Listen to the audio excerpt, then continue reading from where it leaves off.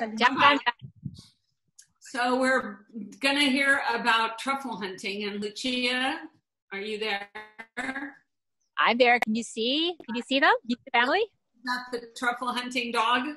Yes, he's a hunting dog, but you can train any dog. As long as they have a good sense of smell, you can train any dog.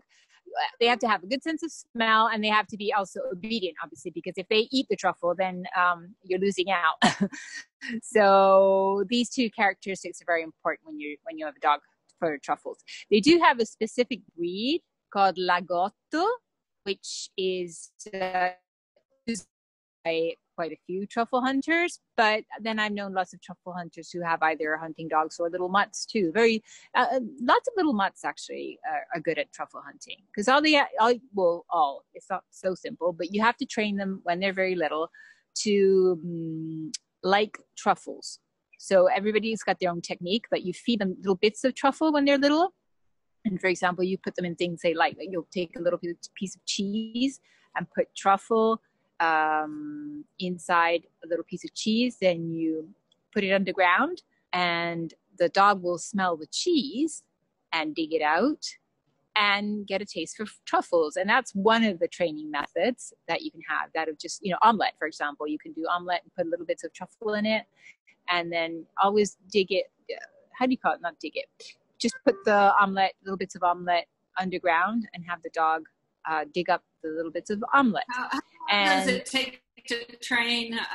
We're not going to be able to show any pictures because we were having some issues with our photography, but how long do you think it takes to train to dig for truffles and not try to eat them when they find them?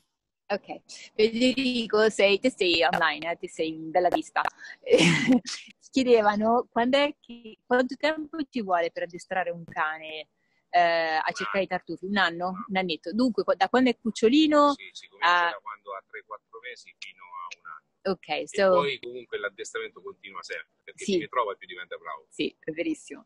So he was saying you start when the dog is about 3 months old, and then you continue up until a year old, but you continue all the time. Like it never stops, because the more truffles he finds, the better he gets at finding them.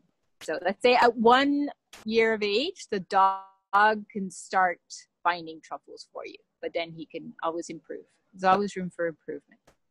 So this is the truffle that they have found now, this time of the year. It's called scorzone. I have to show you this. See this, there's a dog rolling it out here. This is called scorzone.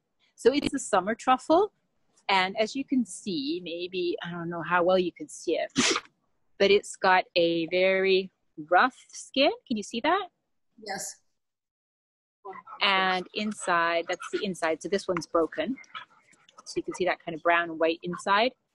And it's called scorzone because the Italian word scorza means like a skin. How do you call it? Like the scorza of an orange, the orange peel? Yes. Rind. Wow. Scorzone means thick rind, big rind, because the summer truffle has a very thick rind due to the fact that it has to keep in its moisture. Because in summertime it gets very hot. If it had a thin skin, then the moisture would evaporate and you wouldn't have a truffle. So scorzone, the name refers to its thick skin. Now the summer version is nowhere near as expensive as the white truffle, okay? So the white truffle is the most prestigious kind and is the one that you find from October to December. Then you have bianchetto, which means little white one. So little white one refers to the fact that it is a smaller truffle, really smaller, as much as it's not as fragrant, doesn't have such a flavor as the white one has, but it looks a little bit similar to the white one, and it's found right after, so up until, say, April. Then you have, aspetta, let me ask Federico here. C'hai allora, il bianco. Il bianchetto che è a marzo, poi il bianco pregiato che è da ottobre fino a dicembre, okay. Poi c'è il nero pregiato e lo scorzone. Ok, lo scorzone. Cioè lo scorzone inizia lo scorzone da giugno fino a settembre. Settembre, sì. Yeah, so, più o meno tutto l'anno è coperto. So you basically have a truffle each part of the year. So I mentioned the white truffle, which starts October, November, December. Then you have Bianchetto, which is January, February, March, April. And then say May is usually the month, maggio è il mese in cui ci si riposa, no? Cioè dai la possibilità no, c'è anche alla riproduzione degli animali. il nero pregiato. Però, sì. So in May, generally speaking, in most of Tuscany, you don't go truffle hunting because it's reproduction season for the animals, so you don't disturb the animals. It's not so much for the truffles as much as for the animals. And then in summertime, you get the scorzone, which is the one that I just showed you. So and the scorzone is very good with the DOP, and we make oil. a pasta with the olive oil and the truffle. So Tanya was just saying how this scorzone goes extremely well with the olive oil. So that's something you can combine. For example, if you were to come here, this is something actually quite new. We haven't really done it. They've done it a few times, but it's not like standard to do the truffle hunt and the oil tasting. But we've been talking about it recently. I said, well, why not? That would be great for our tour. So that's something new that we want to put in is olive oil and truffle hunting combined, because they don't sell their truffles. So that's why they just happen to have land which has all 4 different types of truffle growing on it, because I did not mention the Nero Pregiato, which is the prestigious black truffle, which we don't normally find in Tuscany because Tuscany has the other 3 varieties that I mentioned. But because they're right on the border with Umbria, their land has their olive groves, their vineyard. They also has the Umbrian version of the truffle. So 4 types on their land. They are very fortunate. They don't sell it, I repeat. They just do it they find it for themselves and eat it at home. And the reason why they have found all these 4 different types, Federico was telling me, was just because of the dog. It's the dog that discovered that there are 4 different types of truffles growing on their land. Because usually a person can't sniff them out, you know. You need a good dog. He's so well behaved, he's not trying to eat the truffles off the plate. È vero, si sta comportando molto bene, non sta cercando di mangiare i tartufi. Sa che lei li deve cercare sottoterra, non in tavola. She's well trained. She knows that she would be in big trouble if she were to grab a truffle off the plate. So yeah, that's why she's being good. So do you want to explain, like, because we offer opportunities to go out truffle hunting, do you want to explain the difference between if they come in the springtime versus the fall and the summer with the... Yes, they grow in different places. So the big difference is, one, the flavor. Obviously, the flavor is going to be very different because the white truffle, the more prestigious and expensive kind, is the one that has a much stronger, more pungent flavor, while the other versions have a much lighter flavor. So that you will notice if you were to taste the 2, if you were to come at different times of the year. And another big difference is that the white truffle that you find in the fall grows in heavily wooded areas, along, say, riverbanks. They don't have to be rivers, but they can be like creeks or just streams. So you have to have, one, the proper shoes, like long pants, and I would say running shoes, something that has grips, because otherwise you end up slipping. So that's something important to know, that there is some walking. I mean, you can't just find truffles if you don't walk in the woods. And so you need to be ready for that. While in summertime, they grow on flat terrain under pine trees, so easier places, more accessible places, let's put it that way. So just to keep that in mind, you know, if you do come in the fall and want to go truffle hunting, bring the proper shoes, long pants, and be ready to do a little bit of hiking, you know, climbing along slightly rough terrain. I'm not saying it has to be Indiana Jones, but yeah. No, I have had people come with the wrong attire. The reason why I was pointing this out is because I've had people come with completely the wrong clothing, like flip-flops or little sandals. That's in summertime too.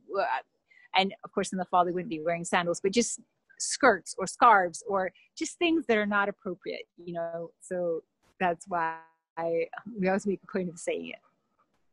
And then you go out for 2 hours to try and find the truffles. Yes. And depending on the season, and then depending on the weather, the climate, exactly.